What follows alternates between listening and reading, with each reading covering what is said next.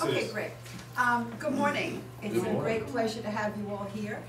We're about to listen to Saranto Calamas, who I know for in excess of 15 years. And he is not only a great accountant with an awesome staff, as you all well know, but he really cares very much about his clients. So every client to him is important. So I'm very excited to present Saranto Calamas. Thank you. Okay, thank you very much. Thank you for coming. I'm going to walk around a little bit. I think this is about the only time I'm going to be in. Right. So I want to thank everybody for taking the time out, the valuable time out, to come to the seminar. I really appreciate it. It means a lot to us. I feel like you guys are either in the top 5 or 10% of your business, just to either come out here and listen to us, try to improve your business, and you will. At the end of the seminar, if you take some of the concepts we tell you, you will be improving your business somewhat, and you'll be going in the right direction. So once again, I thank you. Your time is meaningful, and I'm really privileged to sit in front of 40-some-odd people and talk to you and hopefully educate you. So let's get started. We're talking about a financial dashboard. Can you all hear me back there? Is that we're good? Okay, sounds good. You guys came here today. You probably didn't carpool. You came in a car. You got in, started it, looked at your dashboard, you looked at your speedometer, maybe you looked at your gas gauge, see how much gas you had. You looked at, and you have just different meters in there. The car's overheating, you need oil, mostly all digital. It helps you have gotten here without using the dashboard. Sure, most of you live local, maybe some past people are not so local, but you can get here without dashboard, maybe not so well. Can you drive your car without a dashboard long term? Not so well, not so well. Same thing with your business. In your business, you need a dashboard to help drive you. You need to know, you need to have metrics, you need to have numbers in front of your goals. So you need to have goals in your business, and then you need to put numbers, indicators, in front of those goals, and then you need to put them in front of you and look at them at a regular basis, whether that be quarterly, whether that be monthly, and know where you're going. Are you going off track, on track? I heard a story about the airplane. You know, the airplane takes off, lands at its destination. 95% of the time, the airplane is off course, but it knows where it's going. It's off course by yards, hundreds of yards, and it corrects its path, going the right way. Same thing with your business dashboard. You're not going to be going in the same direction all the time, but if you're off course, you want to know that, and you want to get right back on course. Do I see successful businesses without a dashboard? Yes, I do. But you know, anything you can do to help yourself to further your business, you're much better off doing. And the more tools and techniques you can use to improve your business, well, those are the more successful businesses. So there's 4 categories of financial dashboards. One is financial. That's the one that's nearest and dearest to me, right? We're accountants. We talk about income and expenses. That's what's there's several levels of accountancies, to just get on a little bit of a tangent. So most people go to accountants to comply with the government, right? They want to file their taxes. They want to pay about the right amount of tax that they have to pay. So you go to an accountant. Hopefully they file your taxes correctly. You don't get any notices. And you're done. You comply with the government here. Next level up in accountancy, as I see it, is accountants who try to save you the company money. So, you know, here to me, my staff, is you guys work hard for your money. You're here at 7:30 in the morning. You know, you could be sleeping, you can be doing something else, but you're working on improving your business. You guys work hard for your money. We want to help keep you more of it. So that's one of our slogans, that you know, you work hard for your money, we'll help you keep more of it. So it's instilled in me, it's instilled in my staff. We're constantly looking to save. Level that we're getting to is to help the people run their businesses, help them take out their goals, help them get some key performance indicators, especially around the income and expense area, and find out how to get a dashboard together for these people and say, okay, what are your goals? What do you want to do? How are we going to get there? How much profit do you want to make? How are we going to get there? The 4 other categories, the 3 other categories of financial dashboard of indicators is customers, which focus on satisfaction, retention. There's internal, which focuses on quality, response time, new product introduction. And there's learning and growth, much what you're doing here today, and that focuses on your employees. I'm not going to touch upon the other three that much. I will talk about them. I'll have a little bit of stories going to them, but we'll move on with the why you need a successful dashboard. Most of my successful clients know their numbers. They know their numbers better than I know their numbers. So if you want to thrive in business, you should really know your numbers. You should know your costs. You should know what it's going to cost you to run your acquisition cost is going to be. Also, if you have these key performance indicators, it will help you in your decision-making ability. You know, are you going to take on this new client? What's the price for this new client going to be? What's my overhead, and how much can I afford to lower my price? So Peter Drucker, I don't know if you guys heard of Peter Drucker. He's a management consultant, probably the godfather of consultants, one of the first management consultants. He had a famous quote: "What gets measured gets managed. What gets measured gets done. What gets measured gets improved." And you probably heard saying, if you're not improving your business, you're dying. So you definitely want to keep improving your business. You want to go to seminars like this. You want to learn more. You want to try to improve and grow your business. Otherwise, especially in today's age in the information technology, if you're not growing and improving, key performance indicators. A good key performance indicator, sometimes called CPA, needs to be well defined, needs to be critical to achieving your goals, applicable to your line of business, and it has to be communicated to key members of your staff. So it's not only that you need to know it, your staff needs to know it. Your employees have to be on the same page as you if you have employees. So when you put together your key performance indicators, you want your employees to know what they are. You want them to help you achieve these if you have employees.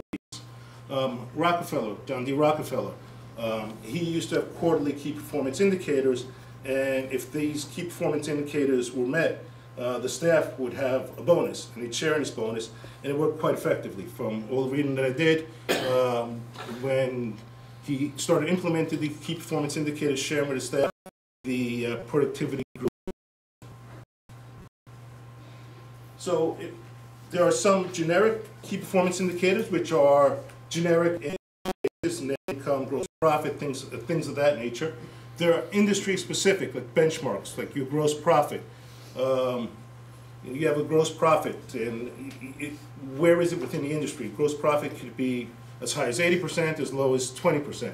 So you want to benchmark it to where you are in your industry. It's not a cookie cutter approach. It has to be customized, especially when you get down to the owner level. So you have some generic key performance indicators, you have some industry-specific key performance indicators where you can benchmark, and then you have the more customizable ones, which are based on the owner. So the business exists to serve the owner, right? We want to serve the client, the customer, the client, what have you, but ultimately the owner has goals and visions for his life and his business, and that's where you want to get a little bit more specific and down to the details of your key performance indicators, and I'll share a few of my key performance indicators in a few minutes at the end of this session. So some of the examples of financial key performance indicators, the biggest one is net income. What is my net income? How does that compare to my peers? You know, roughly you want your net income to be 20 to 35% of your sales. So if you're below 20% of your sales, you want to start looking in detail in the numbers and say, hey, what's going on here? How come, you know, I struggled with this business, maybe I brought it out, at least 20% of my sales in my net income and my bottom line. If you're above 35%, you're doing well. So 20 to 35% of net income is your generic goal, and most businesses fall in that category or thrive to fall in that category. There's gross margin. I know Steve's a manufacturer. When he buys a particular good and he sells it, he wants to know and you got your gross margin percentage, which you have your sales, your cost of your product, and then you have your gross profit, and that gross profit tends to vary within different industries. Could be as high as 80%, could be as low as 20%. In some industries, it depends on what the industry is. And then we talked about profit as a percent of sales. We have profit per employee. How much profit am I making per employee? You get into the retail market, you get profit square foot. You also have your revenue or sales growth. And one of the big ones that I use is revenue per employee. How much revenue have I have for each employee? You know, my goal is about $100,000 revenue per employee. If I get under that, I start worrying. If I get over that too much, I think the employees have to, I may have to hire some more employees. They're being overworked. And of course, I noticed that with the overtime as well. Then you have accounts receivable over. People owe you money. How quickly do they pay you? Do you need to hire a collections person? You know, do you pay somebody $15 to sit there and talk, try to get your receivables paid? Days in payable. How long does it take you to pay your bills? You want your vendors happy, right? You want to pay them. You want to keep doing business with your vendors. If you have inventory, how many days does that inventory sit there? How many times does that inventory turn over? Does it turn over 5 times a year? Does it turn over 10 times a year? Is it stale? Do you have to go there and dust off the off your inventory? You might want to sell those or donate those old items. Customer KPIs, I'm not going to get into this in too much detail, but complaints and resolutions, customer service. When I talk about customer service, what company comes to mind as a big customer service company? Anybody? Zappos? Zappos comes to mind. They pride themselves on customer service. One of their key metrics is how much time they spent on customer service. They broke the Guinness Book of World Records. If anybody wants to look this up, look this up. We'll give a free book for anybody who looks this up. And it comes back with me, all right? The email, Michael Gerber, another. What's the longest phone call on record? If you want to Google it, try to Google it. By the end of the thing, if anybody finds it, I'll give you the book. Anyway, companies like Zappos take this very, very seriously. So they have metrics on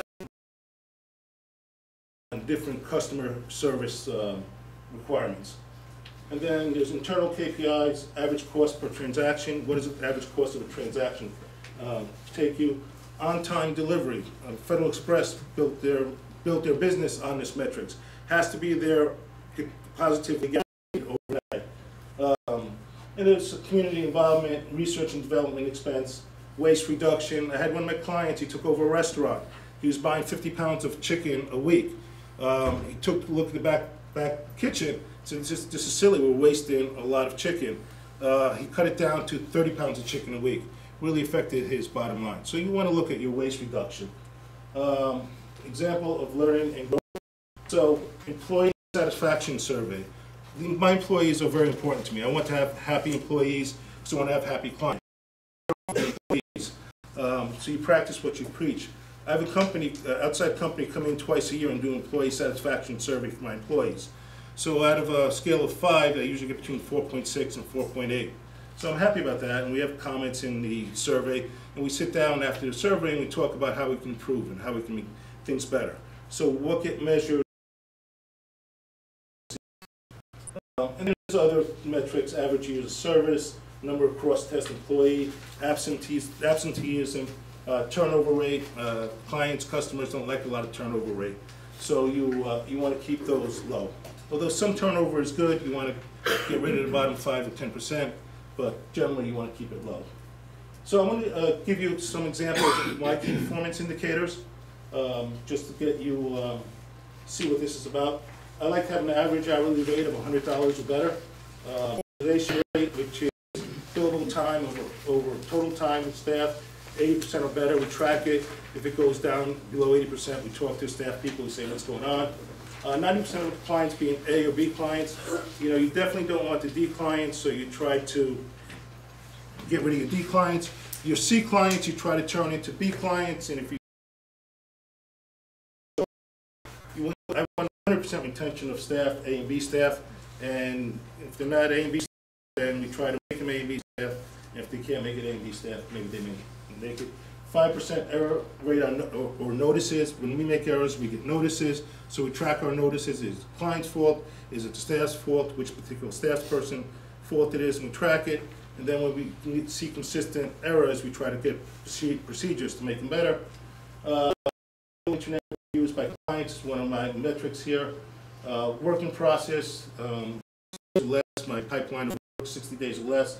Lockup, which is a little bit more technical, it's work in process and accounts receivable of 120 less. So you can see how you can get real detail with these metrics. So in your dashboard, you need to include relative KPIs, key performance indicators for your particular industry. You need to find them. I can help you find them. My staff can find them. Put them together.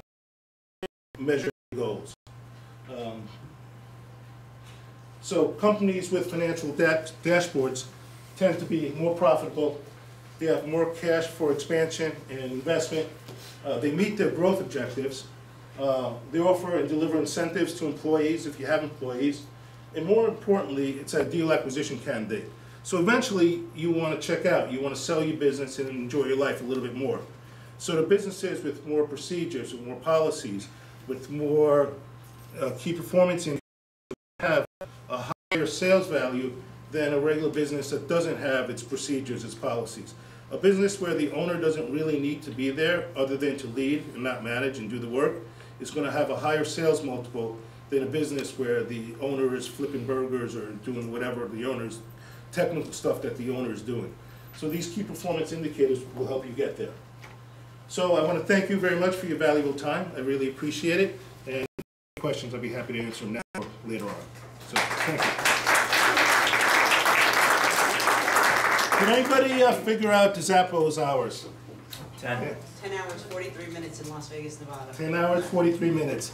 Some person in Zappos was on the phone with 10 hours and 43 minutes. And it was after helping the customer, they just kept talking. And Zappos was very proud of that. They're proud of it.